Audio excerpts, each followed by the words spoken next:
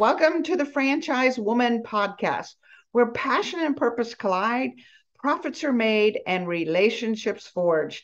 I'm Rebecca Monet, CEO and Chief Scientist at Zoracle Profiles, along with my co-host, community advocate, speaker, author, and entrepreneur, Tracy Kawa.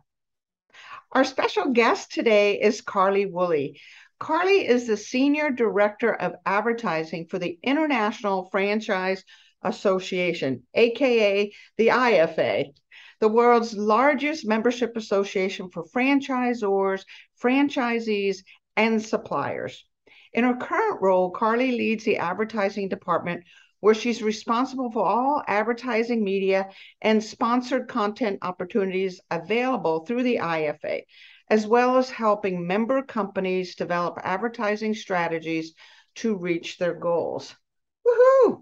Carly, finally, we have you on. I'm so glad that you were available. Thank you so much, Rebecca. I'm so happy to be here today. Thank you, Tracy. Yeah, it's so nice to have you here. And let me say that this Brooklyn girl right here loves your Southern accent. I love it. Thank you. You're just a I appreciate that. Yeah, you're just a small town girl and you're making an international impact. Rebecca and I would love to hear your origin story. Yeah, absolutely. So, yes, small town. So I grew up in West Point, Georgia, small town about an hour south of Atlanta. Went to high school at a very small private school, graduated with 24 people. And then moved on to Auburn University for college, where I was amongst 24,000 people.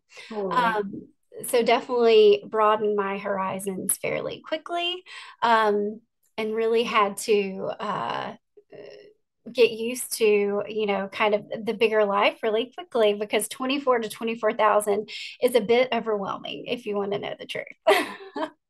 Wow. I can only imagine. It's kind of funny. When you said West Point, I'm like, oh, just tell people you went to West Point or lived in West Point or whatever. That'd be very impressive, right? Right, right. So my daughter was born in West Point, Okay. Nebraska, another tiny, tiny town.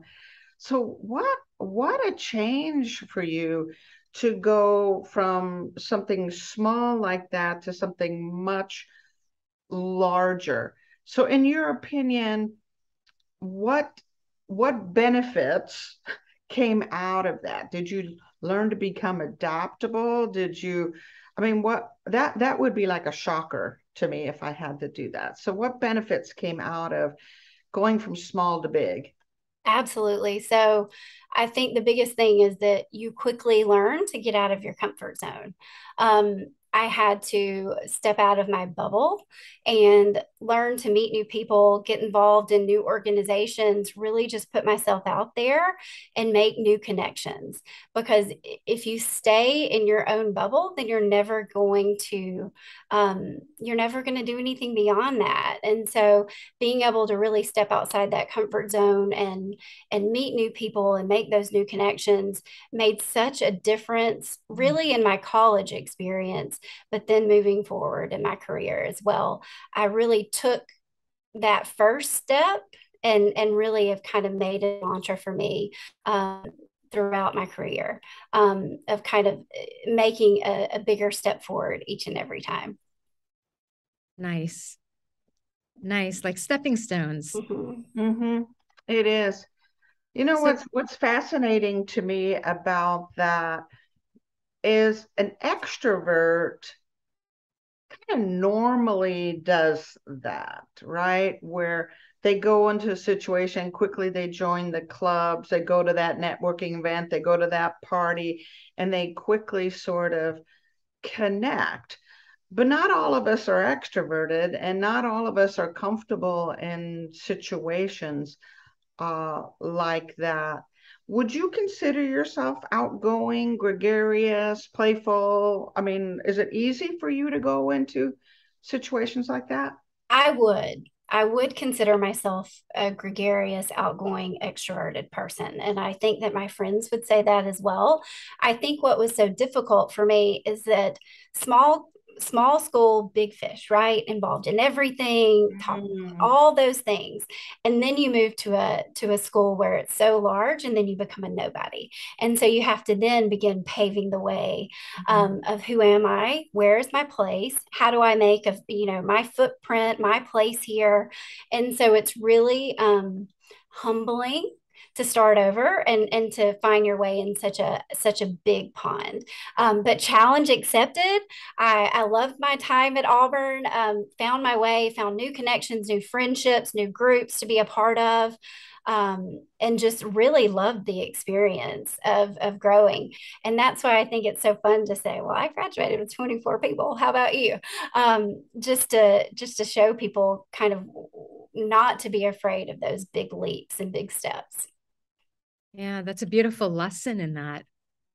For sure. So what came next? You went into Yep. So I graduated from Auburn in marketing. To be honest, I thought I was going to be in the medical field. Tried that out, didn't work. Started taking marketing classes and fell in love, just loved everything about it. And so that's my advice for people is that once you start getting into the classes that you love the content and love the classes and look forward to it, that's where you need to be. So graduated in marketing, and then I started a sales position with a television station, an NBC affiliate in Columbus, Georgia. Worked there for 5 years. Had a girlfriend that was working there alongside me. She moved to Washington, D.C.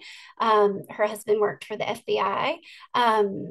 She worked for the IFA for about a year and then called me up out of the blue and said, hey, they have a position open. I think that you should apply. I applied. The IFA flew me up for an all-day interview, interviewed all day, and then about a week later, maybe had another interview and then got the job. So that was 14 years ago. And I have not looked back. So I have worked remotely for the IFA for the entire time that I've been with them. I am still in the South, so I still currently reside in the Auburn, Alabama area outside of Auburn, still in a small town. But yes, work for the IFA remotely still. Yeah, it's interesting. You're talking about this remote working, which is becoming more and more common today. But Right. you've been doing it 14 years. Right. Right? At a time when we really weren't using Zoom and some of these other technologies. How did you, or what mindset did you even have that allowed you to work remotely and still connect with your teammates, that are located in DC, and then your clients, franchisors that are all over the world? How were you able to do that? Yeah, so I will say that it was difficult to begin with because you're trying to make these connections with this, for the IFA, it's just this world of membership. And so you're trying to let these people know who you are, let them know that you're here to help them, and who you are as far as on the team within the IFA. And so to begin with, it was a struggle for sure because, you just want to make connections. And so through technology, sometimes that's difficult. When I started at the IFA, we didn't have the luxury of Zooms. And so it was really all just through telephone calls and then email. A quick aside, when I started, for about the first year, I had not met my boss. And so it was literally almost a full year before I met him face to face. So that was a really funny interaction to go, oh, hey, you're the voice on the other end of the phone. So nice to meet you. That's something that I'll never forget. But I think, once I kind of got into the swing of things of my role at the IFA, I took a step back and said, okay, I have to figure out a way to connect with people because that is something that's really important to me and something that guides me day in and day out in my job. And so I really tried to work on ways to be intentional about connecting. And so, whether that was, if we make a connection, then let's keep that connection. I want to know more about you than just what your goals are for the next year for your business. I want to know that too, but I really want to get to the heart and to the meat of who people are. And so, I really just worked at doing that, and really it was stepping stones along the way. So when I finally was able to travel and go to events, I had a list. I wanted to make sure that if you and I had, communicated, that we were able to put faces with names, because those connections just are so important. It's like, you're the part, that's you, we've talked for so long. And I will tell you, after this many years in the business, there are still people that we've never met. And so that is such a lovely thing. So I would say that, being intentional for me, and really waking up every day and saying, you know what, I want today to be about the people I communicate with, seeing me for who I am, being genuine, transparent, and intentional, so that I can make real connections with people. And you just strive at it every single day, because you're behind a computer screen, you're remote. And then making the most out of those in-person connections. So when you are at an event, hit the ground running and go and see as many people as you possibly can. Hi, I'm Carly. We've only met, and I'm a hugger too. So just get ready. It might knock you down, but yeah. So it's definitely. As Tracy, I'm thinking here, I'm at an IFA conference or some other event. And if I saw Carly, I would just be running down that hall and to get a hug. That's right. That's right. That's right. You are authentic, real, transparent, and a happy, contagious individual. Thank you. Thank you. That's really what I strive to be, and what I want people to see in me, for sure. I keep seeing the thread of your life going from this small high school with 24 people, where you had to know each other intimately. You were probably in elementary school with the same people. Yes, great point. From K-5 all the way through. Right. Yes. So you had to know each other. I mean, you knew each other's families and parents, the good, the bad, the ugly, everything. And then going to Auburn, 24,000 people, and really having to dig deep and rely on what you had within, bringing out that personality to be able to connect with others. Then it all migrates to going online. Right. Right. And you're digging even deeper, and you're thinking, well, how else can I connect? What else can I do? And it's this incredible migration. What do you attribute to the success that you've actually able to create for yourself in each of these scenarios? Well, I would say a couple of things. I would say that one, I'm a faith-driven person. I'm just, driven by that as the ultimate for me each and every day. The job is wonderful and it is amazing. But my ultimate goal in waking up and interacting with anyone is that, my light will shine, and that people will see, really my character, and really, that faith will shine through as well. That I'm serving a bigger power, that there's more to this life than just the here and now and just this. And so that's one of the biggest drivers for me. Second, I think that it's just, I'm consistently pushed forward and thinking that I just want every day to be able to consistently be able to really make more connections. And, when I think about the position that I hold, having been in this job for 14 years, I tell anyone really that asks, I love the job, love the franchising space. They say if you love what you do, you never work a day in your life. And I really feel that way, because getting to talk to new people, make connections, make these new avenues, and really, meet new people is such a blessing, and something that is really to be strived for. I think that, um, I talk to people that are so unhappy where they are and where they sit in life. And I'm just not there. I'm in a place of really being happy where I am in the franchise space and the franchise community. We joked earlier about once you get in, you can't get out. Yeah. But it's so true. All of those things really drive me.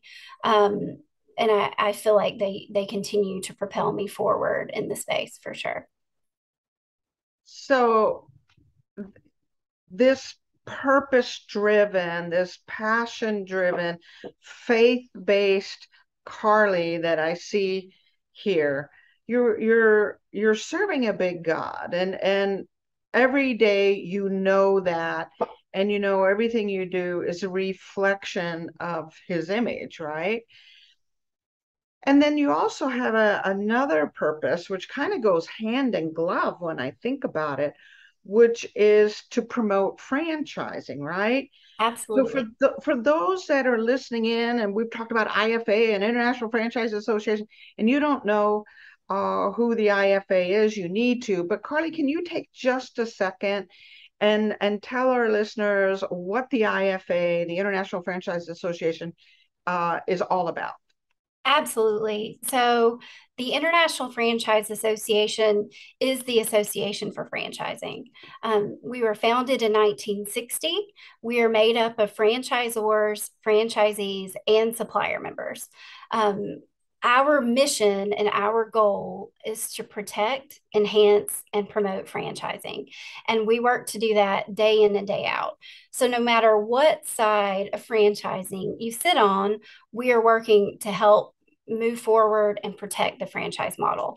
I feel like most listeners will likely know a lot about the IFA, but if you are looking to get into franchising or even a new franchisee, or if you have questions about franchising, franchise.org is our website, and it's a great resource and tool just to get more information, to learn about franchise opportunities, learn about supplier members that can help you with what you might need as far as a franchisor, or even just industry information. We have a number of upcoming events that are great for the industry.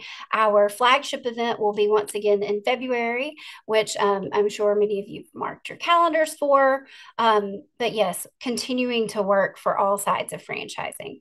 All right. I should have asked you that earlier, because we're going on and on and on about the That's IFA, and I'm okay. thinking, no, there are people that don't know what the IFA is, which is hard to believe. You need to know about the IFA. That's So right. I want to return us back to this fascinating conversation, because I'm a scientist. I'm an extroverted scientist, but I'm a scientist, and I'm of a certain generation, the baby boomer generation, that believes all communication needs to be professional, right? Right. And so when I type an email, it is short, it is sweet, it's properly spaced, the perfect spelling, and there's no revealing of my personality. It is to the point, bottom line kind of thing. And it really doesn't show a lot of what you called your authenticness, right? Or your personality, or probably doesn't have me come across as warm and fuzzy, and certainly not extroverted. So tell me how you do that remotely. How do you be transparent, authentic, bring out this beautiful personality in a way when you're not face to face with people? Well, I think that it's like you said, it goes against what any business professor would tell you, and they're probably cringing if you were to send an email their way. But early on, for me personally, I just tried with my interactions. So obviously, if you're reaching out to the masses, you do keep it, nice, short, sweet, professional. But then after that, I want to make a personal connection. And so for that, I'm going to dig a bit deeper, and try to get to know you a bit better. So whether that means that we can then jump on a call and I can get to know you a bit more that way, or just be real. And so communicating with someone recently, and maybe one of us messed up on something. It was like, oh God, I totally messed that up. You just have to be real. And so I think that accepting our faults and being transparent, even through email, is really important. I think instead of you sometimes have to take the mask off and just realize that you should be yourself in all facets of life, instead of trying to be who sometimes you think you need to be in business or in life or in whatever it might be. I think I told you all offline that, starting out in this business, especially with so many powerhouses in this industry, sometimes it's intimidating and you feel, oh, maybe I should be professional 100% of the time. And so starting out, I was a bit hesitant to be real and email, smiley face, hope you have a great day. War Eagle, if it's football season, that kind of thing. And really kind of held back on my personality and who I was. But then I realized that the more that people could see who I was, the more engaged we became, and really friends. And I would call, many of the people I work with friends, more than just an acquaintance. I strive for that, to be able to email, text, pick up the phone, whatever it might be, any method of communication, just knowing that there's so many people that you've made connections with that have your back. Yeah, I think it's a lesson to be learned, and maybe something that we could all use in our tool belt. Yes. Carly, has there been any obstacle or challenge that you've had to overcome in your career along the way that maybe you learned a lesson from that you can share with the listeners? That's a really great question. So I feel like we face small obstacles every day, and failure is really just a step to the path forward, and failure is necessity. But what I will say about an obstacle is, I think back to really around 2019, 2020, right before the world fell apart with COVID. For years, we had a fully staffed advertising team, advertising department. We had some departmental changes. Some people left, just changes in general. Long story short, we went from a robust department to me, just me. And so currently, as the advertising department stands, still just me. So I went from a very narrowly focused, defined role within the association to a much bigger role, seemingly overnight. Scary, felt a bit unprepared. But I will say that it was a pivotal moment looking back now in my career, because it was what propelled me forward in this position and gave me the confidence to do all the things that have really just happened for me professionally in the last 2 years. I think when you sit in maybe a particular place within your department, when it was just me, then all of a sudden I had a voice, and it was just my voice. And I will say that, we have some new leadership as well. And it has just been such a wonderful change. And I do feel like I have a voice and a seat at the table, and, all the things that really were unexpected, unintentional, didn't ask for, really just had to manage and figure those things out. But it's been just such an unexpected surprise. I think everyone learned how to do new things in COVID. Mm-hmm. And so that was definitely the case for me, is, manage this small particular task to now the entire task. But you adapt. So I adapted, figured it out. Now I love doing, kind of the new role. So I would definitely say that it propelled me forward. Before, I would say in my position, it's not that I wouldn't speak up, wasn't the same person, but I didn't put myself out there in the same way because I was sitting amongst a team. And so when it is just you have no choice except for to kind of be, kind of in that role or in that leadership role, um, more than you would be otherwise. So definitely a pivotal position and a moment in time for me that now I'm so thankful for sure. It is a theme, isn't it? It's a theme of, big fish, little pond, little fish, big Yes. pond, and how, depending on where we are and what that pond is, how we respond, how we take responsibility, how we connect, because the reality is we are always expanding, contracting, always, so as you mentioned earlier, sometimes when you're around these absolutely incredible Yes. superstars and franchising, we can shrink and believe we're smaller than what we are, and we're intimidated. And Yes. then when we're in a team, we can shrink because we have a very specific role rather than a more strategic role.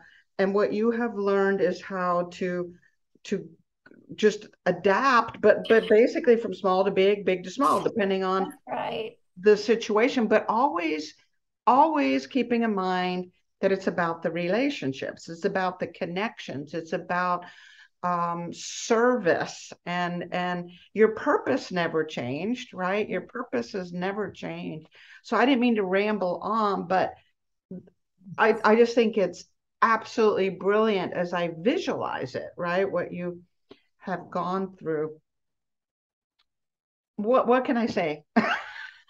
It is so exciting. So here's my question for you. When you look back at your life, was there someone or something or a book or a sermon or a person in your life that gave you some advice that has empowered you, changed you, taken you to the next level? That's a good question. So I would say that there are several people that I would put into that category that have molded me and shaped me into the person that I am today. Um, I will use the example of my gosh, there's too many. I know, I know. I'll use the example of who shall I pick? I'm going to use the example of my mother-in-law. I'm going to use the example of my mother-in-law because she and we had a very strong relationship. She was someone in my life that was just a constant encourager.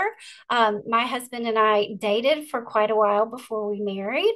And so she was around for a good bit of high school sweethearts, and then throughout much of our marriage as well. And so throughout those times, Jennifer always encouraged me for the things that we've talked about today, to no matter what, to continue to be who you are, to pursue your dreams, to always make sure that your faith shines through and that people see who you really are. And then really just to never doubt yourself or lack that confidence, because other people can see it in you even if you can't see it in yourself. And so those things linger with me. And I think so I lost my mother-in-law earlier this year, and so she came to mind first.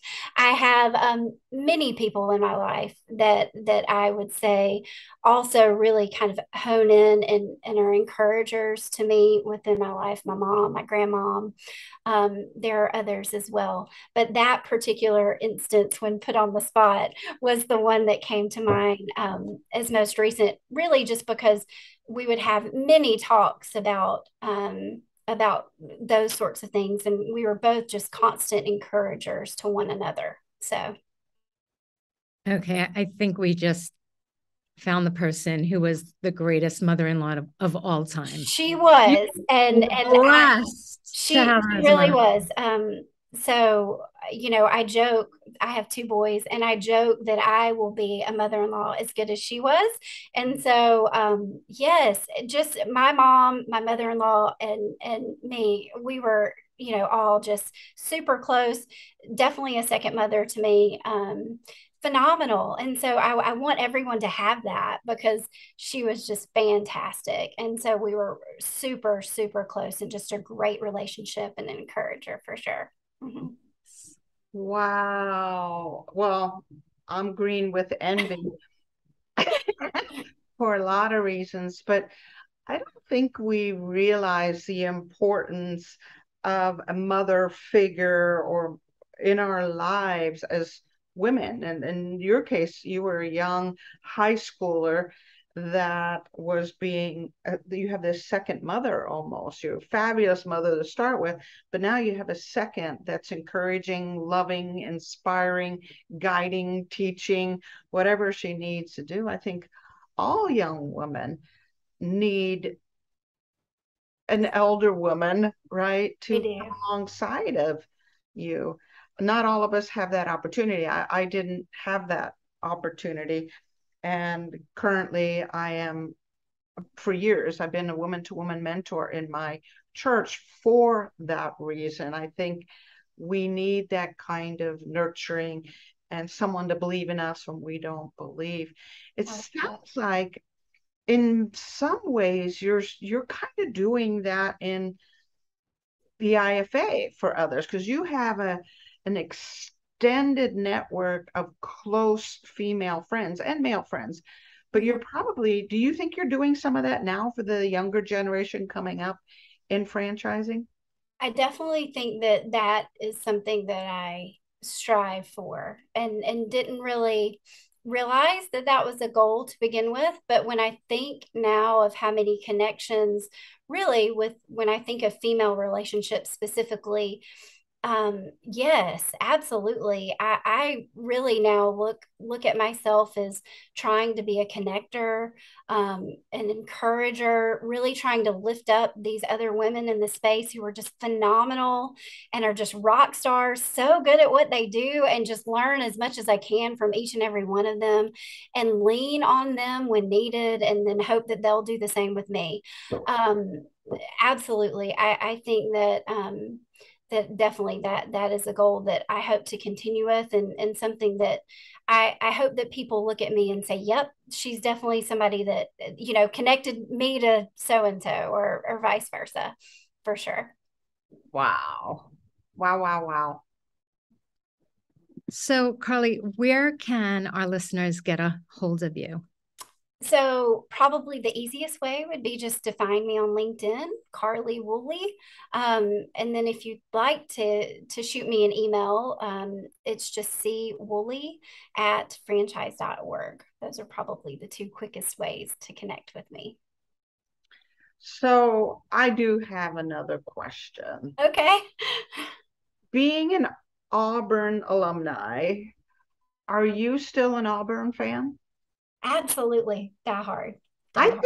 I think Auburn fans are Auburn fans for life, right? We are. Yes, we are. And it's definitely a thing. It's I think a more so a thing in the South, but then also for our family personally. We love college football and definitely still support and love all things Auburn. So yes, for Yeah. sure. For We sure. we had someone rather well, Paula Pizarro from Pride Staff on the show probably 2 years ago now. Okay. I have to have her back. Who is a crazy Auburn fan. Love Went it. to Auburn, and Yes. she and her husband actually, even though they're no longer living in Alabama, will fly back for games on a regular basis. So That's fantastic. Yes, my husband works for Auburn now, so we just can't get away. Can't get away. Hey, Carly, I have another personal question for you. So Absolutely. you're not only making an impact internationally, professionally, but also with your philanthropic work, from what I understand. Can you tell us a little about Life Beads? Yeah, absolutely. So, not that I have a ton of free time, but when I do have some free time, something that I'm passionate about is one, I'm a jewelry fanatic, but then two, anything that gives a bit of extra purpose always makes sense to me. And so, um, I, my husband and I both fell in love with a particular ministry called Life Beads. It's through Four Corners Ministries. The ministry or the Life Beads program is based in northern Uganda. There are 36 African women who create this jewelry, and so the jewelry are they're paper beads. So I have earrings here, and then I have some bracelets. They're hand rolled paper beads, and so the women make the life beads, and then as a partner, I am able to sell these beads stateside to anyone that might be interested. And so the profits and proceeds go back to the Life Beads women, the Acholi ladies, and it helps them support their families financially. So, buying jewelry and loving jewelry and that sort of thing, if I'm buying something with purpose and know what it's supporting and supporting more than just buying it online somewhere, and it's so much more meaningful for me. And so I enjoy doing that in my free time, and have just really really loved getting to know more about the ladies and the ministry and just all things about the program. Thanks for asking. Yeah, absolutely. It's interesting because as I'm listening, my first thought was there's layers of purpose here, right? Serve the Father, our big God. And then there's that kind of second level of purpose behind the IFA that you absolutely believe in and work full time in and love what you're doing. And then there's this other one, which is to serve women, right? To act as a mentor yourself and to support women, whether they're here or they're internationally in Uganda. But I think it isn't layers of purposes or a different purpose. It's a single purpose. Right. It's a single purpose to be a reflection of God and to serve others using your talent, to not hide it in any way, but to be out there and bodacious about it, which has required you to be authentic and to be real and to make connections. It's something big, that's a will within you to make a difference in that way. And I applaud you. I applaud how bodacious you are about your purpose and how it has turned into a passion. Yeah. Thank you so much. I really appreciate that. I have enjoyed speaking with you both so much today. I've just had such a great time. It's been such a fun conversation to have, for sure. Well, we've enjoyed having you. Tracy, any final thoughts from you before we head out? Just one thing, which is that years ago, I heard that we are a reflection of our families and a reflection of our communities and a reflection of our faith organizations. And it just grows out from there. So kind of in line what you were saying, Rebecca, I feel that, Carly, you're such an amazing representation of all of that, from the core, from the center, from the hearth, right? And then just building it out. So thank you for being you and for being such a great role model for those who are following behind you in franchise. It's beautiful. And in the world. Yes.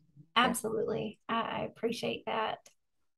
For sure. So thank you to the rest of you that are listening in today to the Franchise Woman podcast, where passion and purpose collide, profits are made, and relationships are forged.